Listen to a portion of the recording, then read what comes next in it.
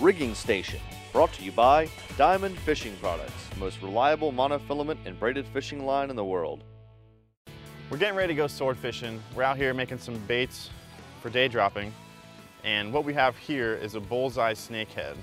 This is a freshwater species. It's indigenous to Africa and Asia, but they've been showing up in South Florida lakes, canals, ponds pretty aggressively. So here's our snakehead. And when you make a bonito strip, what you do is you take the meat off the side, the fillet, and you preserve some of that tail.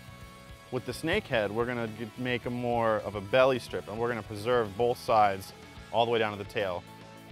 So it has a nice snake-like movement. So we're ready to start with our first cut. We're gonna come right under those pec fins. We're gonna slice down.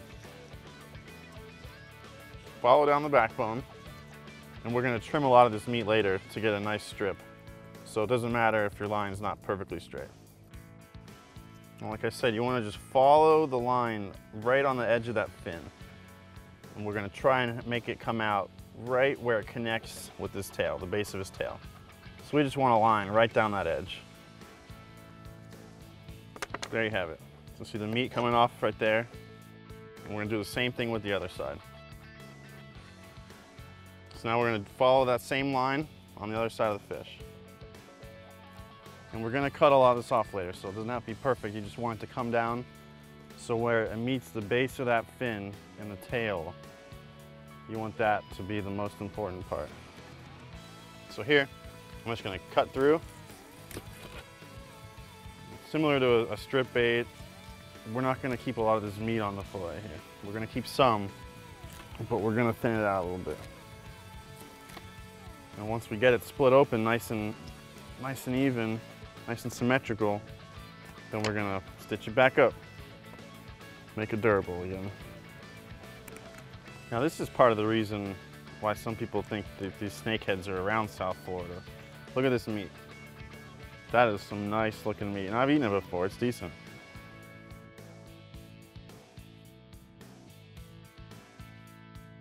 So now, we've got this backbone section kind of peeled out.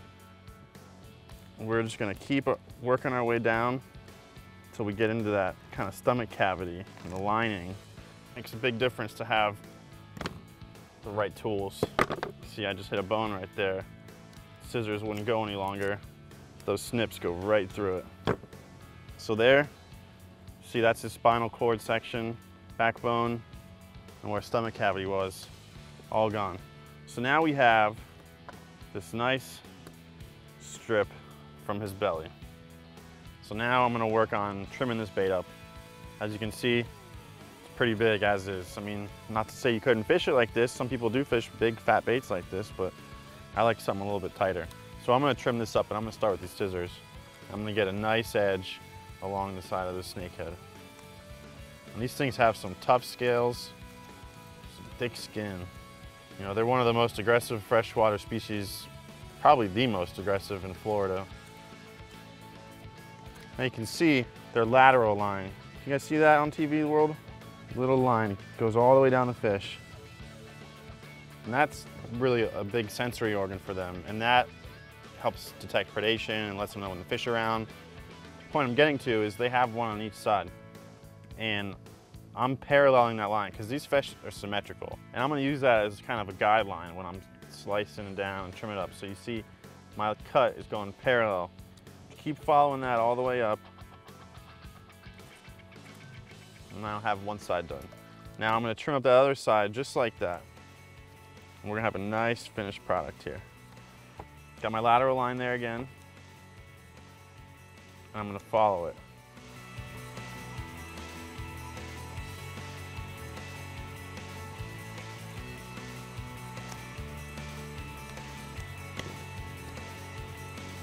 All right, so now we're getting somewhere.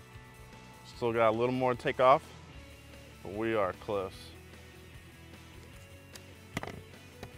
Okay, pretty happy with that right there.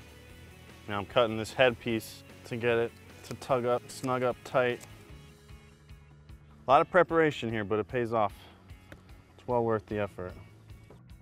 Now with the last step before we can start stitching up again is kind of thin that out a little bit. That's got some thick meat on it, so We're just gonna fillet a little bit of this out. And trim up that edge, because that edge is where you're gonna be poking your needle through. So, got a big fat piece of skin or meat hanging there, it's not gonna work too well. All right, so that'll work. So we have our belly strip cleaned out. Got my 11-0 hook crimped onto my 300-pound mono, about 4 or 5 feet. Got my rigging floss, and I've got my closed eye needle, and I'm about ready to start. So first now we're just gonna size up this bait and see where the hook is gonna rest. That's where I'm gonna make a little indentation where my hook's gonna go. So we got our bait now. I got my hook, it's 11-0, it's on 300-pound mono, about 5 feet. Got my rigging floss and my bait needle. And I'm gonna just kind of measure out where my hook's gonna rest. I want the hook to come out on the shank right where the bend starts to come up. So I'm gonna make a little pierce right here. And what I'm gonna do is I'm gonna trim the excess fin material from in front of that point.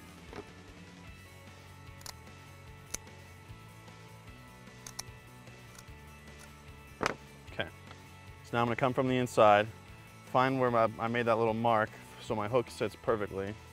Make sure it's coming out right where I want it. It's gotta be perfectly centered here, this is very important.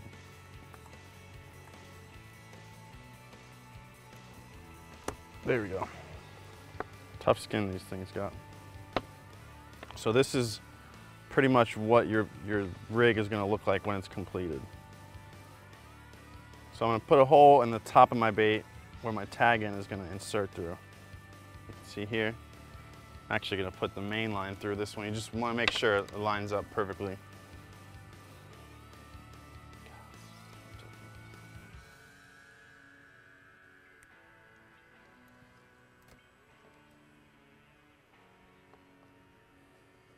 So now I'm gonna slide a crimp down the top. I'm gonna tighten this bait up.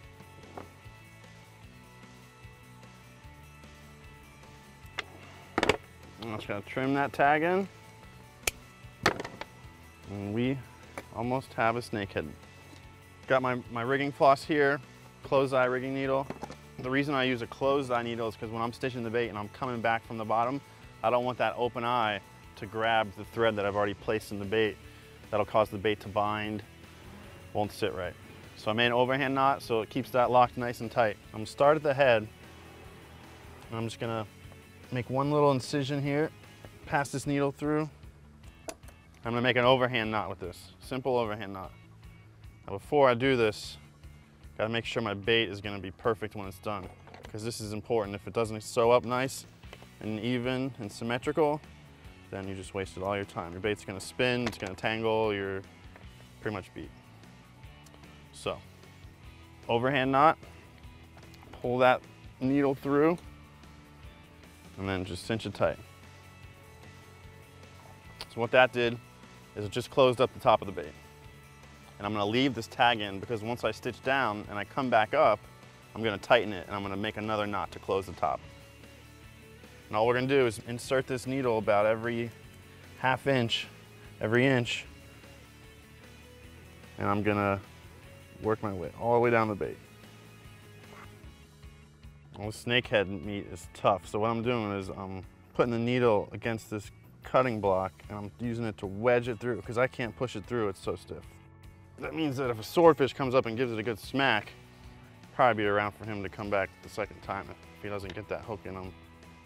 You could also use a tool to kind of drive your hole in there. Just be careful because when you're putting this much force into it, you could easily stick yourself with the needle, stick yourself with that razor sharp 11-0 hook that you do not want in your skin. This meat's so tough you might need to use a pair of pliers because your hands are going to be all slimy from working with these things. Just going to work your way down the bait. Use something to get some leverage with that needle going in there. Make sure you don't stick your finger. Who knows what kind of bacteria is on here.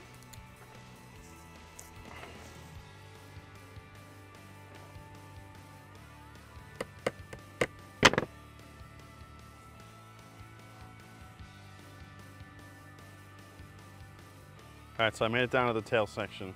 Now, before I start going back up, I'm gonna make one more pass through the same hole I just went through. and that's gonna lock in those stitches on the top of the bait. Get that nice and snug, and now it should be easier since you have these holes already kind of, I guess you could say, pre-drilled. We're stitching up our bullseye snakehead. What I'm gonna do is I got the line wrapped from around the bait, it's going around the leader. As you see that, it just really streamlined that. So I'm gonna do that again. I'm gonna make a couple wraps around that. One last one will lock that in.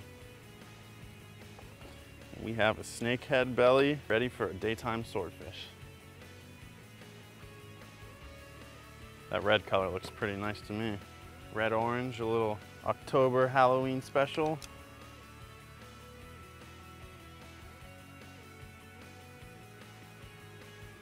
There we have it. Bullseye snakehead, rigged for daytime sword fishing. We are gonna see if we can make it happen. Rigging Station, brought to you by Diamond Fishing Products, most reliable monofilament and braided fishing line in the world.